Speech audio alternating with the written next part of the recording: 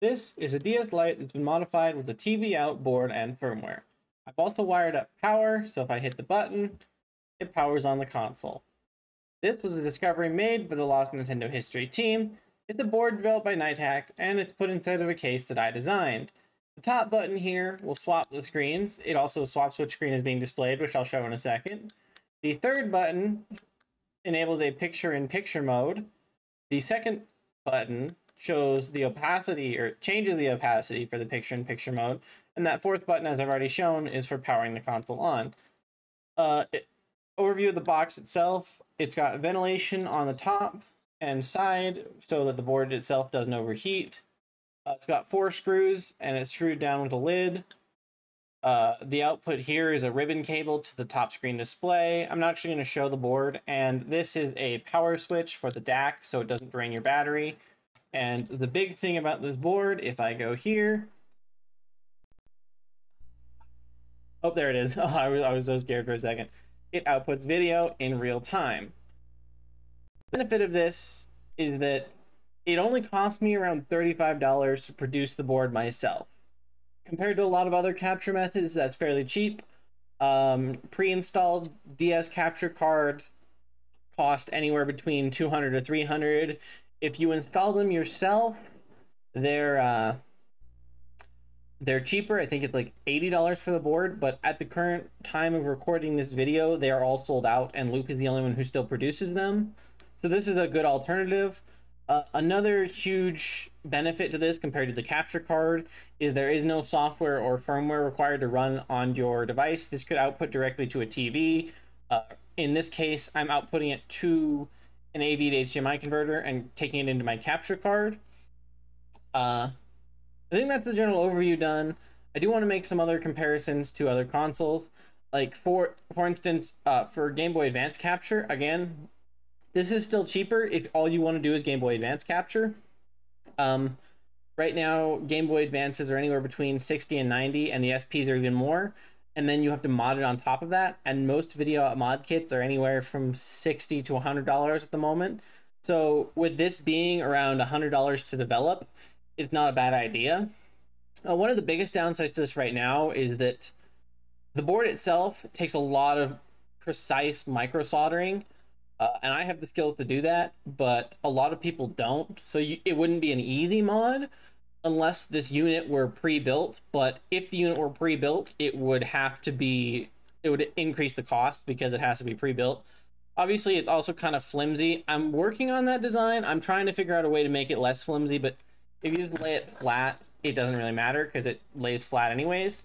And I think that this is perfect for shiny hunting. Like, that's what I'm going to use them for. It is a little bit awkward, which is another one of the downsides compared to certain other capture methods with this here. But I'll get into some future talk about that here in a minute. But yeah, all the buttons still work. You can still play it pretty well normally. I need to show that a little better. But now I think I should get into some of the downsides. Compared to like a DS or 3DS capture card, you do remove the entire top screen and essentially take that input elsewhere. So because of that, you lose your speakers, you lose your microphone functionality, as well as wireless functionality. But those can all theoretically be added back. Excuse me. This is a custom faceplate I've been working on. It has a microphone slot, it has a slot for the speaker, and then I don't need to re-add the wireless mode because you can either reroute the normal one, which is kind of hard, or just steal one of these. This is a smaller version of it that came out of a Nintendo Switch Joy-Con, and it actually does work. The quality is not as good, but it does work for trading and PictoChat and battling and anything else you might need to do. It might become an issue for games like Mario Kart, where you're actively racing against other people, but I haven't adequately tested that yet, so I'd have to find out if this one works well for that. So in theory, a lot of those things can be worked around still. But at the end of the day, if you want to preserve Wi-Fi and microphone functionality, which are both DS functionalities, I'd still recommend going for the 3DS capture card, which at the moment is $120 if you do it yourself, and I think $150 if you ship it in. So it's a significant price hike because you also have the price of the console, but you're preserving the microphone and wireless functionality for recording DS gameplay. as well as being able to record 3DS gameplay, because again, the wireless and microphone aren't used for the GBA games, so there's no reason to really preserve it if that's one of your main goals. And why I'd say if you need a lot of microphone and wireless functionality, to go with a 3DS capture card instead of something like this. But again, that's a pretty big price hike, considering new 3DS XLs are roughly $250 to $300 right now, plus the additional almost $200 on top of that for the capture card install. And obviously for them for pre-installed ones on like eBay, they have a lot, as well as they have that downside of the driver issue. Another issue with this one is if you want to install this, you have to buy an R4, but R4s are pretty cheap. And it does require some, you have to monkey with it. You have to boot custom firmware onto it, and then run a program on your computer and stuff. So there's a little, it's a process to get this working, but once you get it working, it's pretty cheap. Sorry, I need to do that. I'm trying to remember, I have kind of a script here. I'm kind of go into it as I go. I think that's pretty much it. Everything about this, I don't know. Oh, I haven't had the volume on. The volume works as well. Unfortunately, the volume on this unit doesn't work well. I tried to mod it differently, and the mod got rid of one of the channels of audio, because I originally modded this for the Rotronics board. So I'm going to have to swap the motherboard out of it. The digitizer also would still work with this mod. There's no reason it wouldn't. I just happened to break my digitizer, unfortunately. So unfortunately, my digitizer, I need to either order another one or do something. This bottom screen also has dead pixels, so I may just order a new screen and digitizer for it.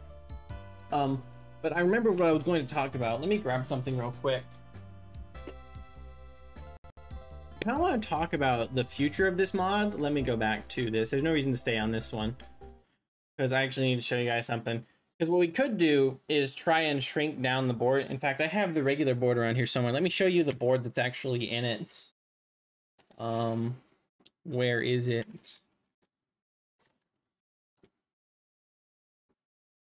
Where's that board go? I know I have it around here somewhere.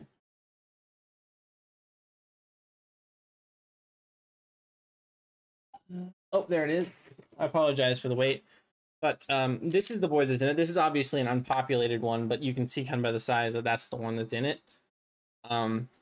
It doesn't have the RCA ports because I've wired it out to a headphone jack, and then the buttons are actually wired to these guys right here. So rather than putting the tactile switches here, I've just pushed those buttons through the top and wired them up. But you can actually see what I was going with is we could attempt to shrink the board down into a smaller form factor like this one. This was the Rotronics board. Unfortunately, mine is broken at the moment. I need to replace the amp on it. I replaced the DAC already because I shorted them out while doing something with it. But that's not important. The idea is we could try and shrink it down and then this, and try and get it inside the case, which would be ideal. The reason that we'd have to do that is because this board is no longer in production. Rotronics went MIA. He's no longer active on any of social medias or his website. You can't buy them. They're out of stock on his website. He wouldn't even fulfill items more recently. So these are no longer in production. None of the files are available on the internet. So we'd have to essentially reshrink the board down to a smaller form factor. And that'd be a lot of work, more work than I'd want to do. But there are a couple other options that I was thinking about. The first would be adding a controller. Now we could do, well, first of all, I guess there is already one controller mod you can do. I don't remember who makes it, but there's a Bluetooth, in quotation marks, Bluetooth mod that allows you to control your console with another console. So you could mod this console with a receiver and then mod the other one with a sender with like the game slot. And it allows you to control one DS Lite with another DS Lite. But I think total that's like $50 to $70 to get both of them.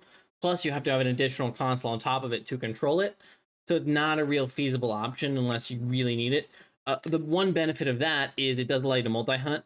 So one console can send to multiple receivers, and you could do it to like double hunt or quad hunt. So for shiny hunting, it would make more sense. But for casual gameplay, you want a normal controller. And I initially started prototyping. Let me actually grab something again, because I'm just going into more detail and talking with rather than other stuff.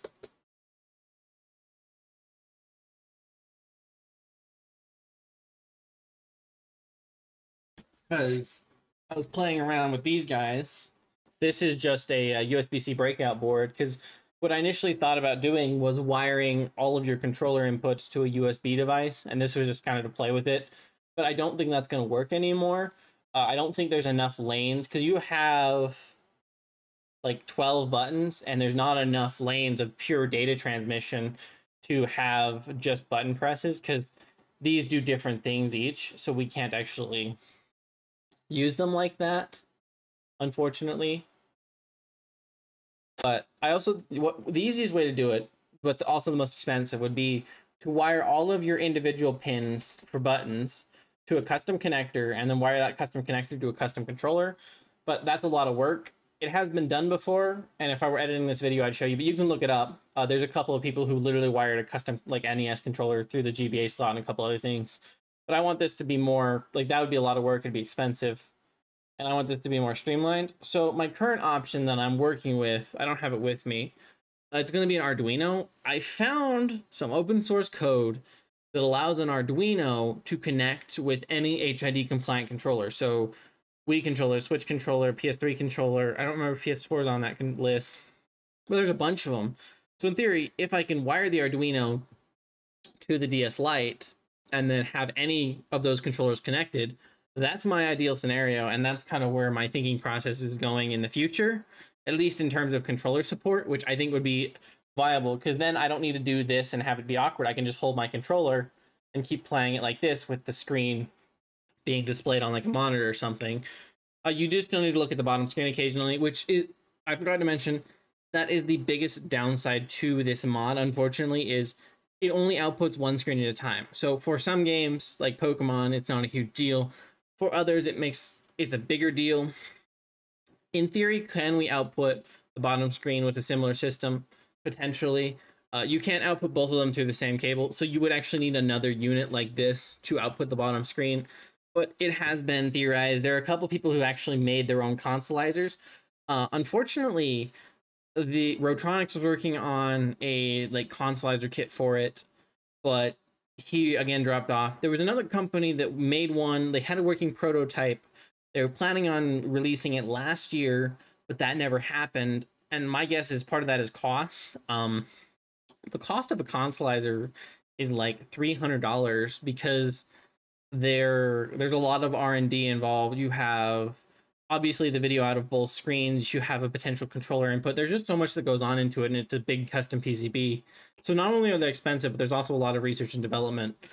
And again, in terms of cost, it's just really expensive to do so.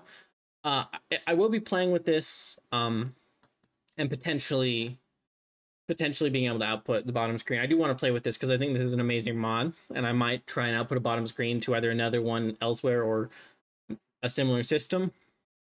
Another downside a lot of people have is this is the native resolution. It does output RCA, and it outputs the native resolution of the console. So it doesn't look the best on larger screens. Now, me personally, I don't have an issue with that. I don't mind the way it looks on a bigger screen because it's not meant to look good. It's a DS. It's not meant to look that good. But that's another thing consolizers do, is I think they built in upscalers into their boards, which in my personal opinion, I think it's dumb. I think rather than installing an upscaler onto this guy, you'd be better off installing an upscaler on this end and then upscaling whatever you connect. Like connect this to an upscaler rather than build an upscaler into it. But those upscalers right now are kind of costly. Like a quality one is upwards of $100. So if you really wanted to make this better quality, you could buy an HDMI or an RCA upscaler for making it look better. I don't personally think it's worth it, but it is an option as well. But anyways, let me stop ranting here for a minute. The other option I was thinking of is this is really annoying, right? Because you have to hold it and it gets awkward and big. But in theory, if we could get rid of this, it'd be helpful. And there have been a couple of theorized ways to do it. You could actually put a receiver on this end and a sender on this end and transmit it over like a wireless display. I've heard it theorized. I don't know if anyone actually did it, but that's an option. But my personal opinion, what I'd like to begin working towards is potentially a USB output here and a USB output here. So what it is rather than putting this to a ribbon cable, you take those ribbon cable inputs, wire them to a USB, and then you wire these same inputs to another USB, and then all you have is a USB cable, And then you can have your box back here, your console here, and all you have to do is deal with that USB cable, and then you can literally put it out of sight with like a decent USB-C cable. I know this idea comes from Digigumods. So he uses the resistor boards, and he actually sells pre-made resistor boards for people to install. But his most recent mod actually took the resistor board, outputted the resistor board to USB-C, as well as wiring power to USB-C. So that is actually, let me see if I have one of those again. I'm ranting here, but it's for good reason.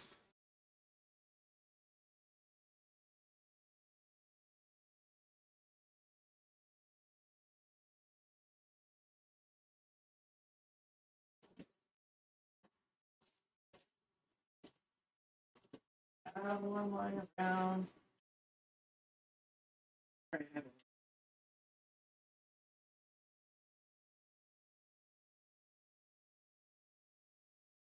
Where I had one the other day. Put it in here.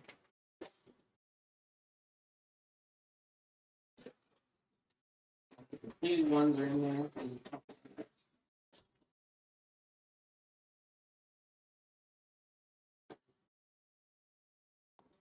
I'll just go this one for now.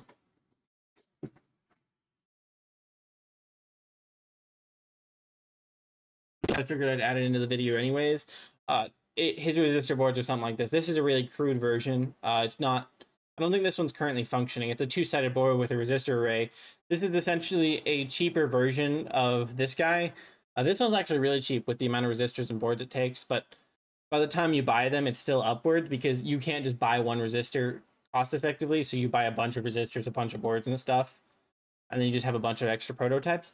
But as I was saying, Digugu took a version of this resistor board that he made and he outputted it to USB-C. And this only uses, I think, 6 wires, which is why when you use one of these, you don't get a very good video output because you're having... I don't know if it's because you use incomplete video or if it's because you're outputting a digital to analog, because the DS uses digital video. So this is actually just a digital to analog converter that it's outputting to. I think it's a mix of the two. I think it's a mix of not having a complete video stream because you're only using 6 wires, as well as the fact that it's not converting to digital to analog. So it's just outputting digital over an analog stream, which gives you a really bad video quality. But for some things, it's okay. Again, it looks like there's screen striations on the screen when you have one of these attached, which is why I don't personally like it. But I think using Digugu's findings of wiring it out to USB-C could potentially be useful to adapting this guy to a USB input rather than a ribbon cable. And the other thing that does is, one of Digugu's other finds that's pretty interesting is he found a way to turn the custom firmware on and off. So one of the big issues right now with the custom firmware is if you keep the top screen connected, the top screen will yellow from the custom firmware.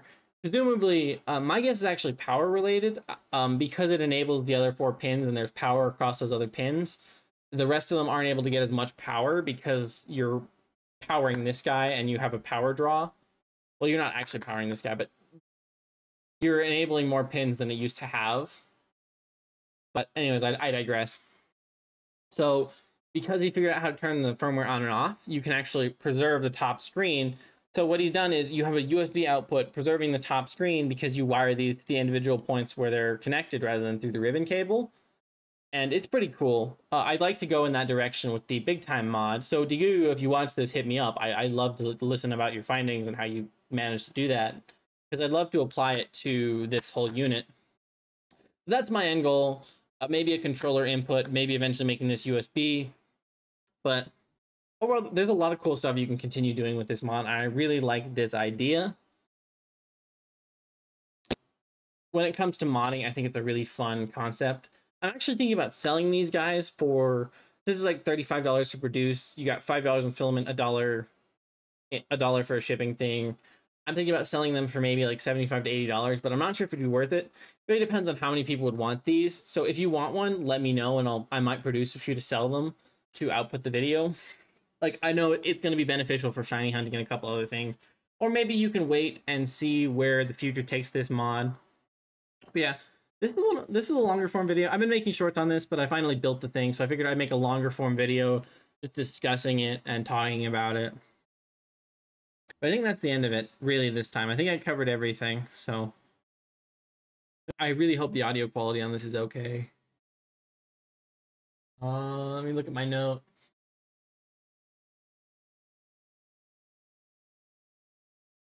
I'm pretty sure that's everything. So let me know what you think about this mod. Do you think it's worth it? Do you think it's a good mod, bad mod? Would you use it personally, or would you stick to a cheaper or better alternative? Let me know down below. Anyways, this is Professor Merrill. We're done talking about this now. I'll see you all in the next video.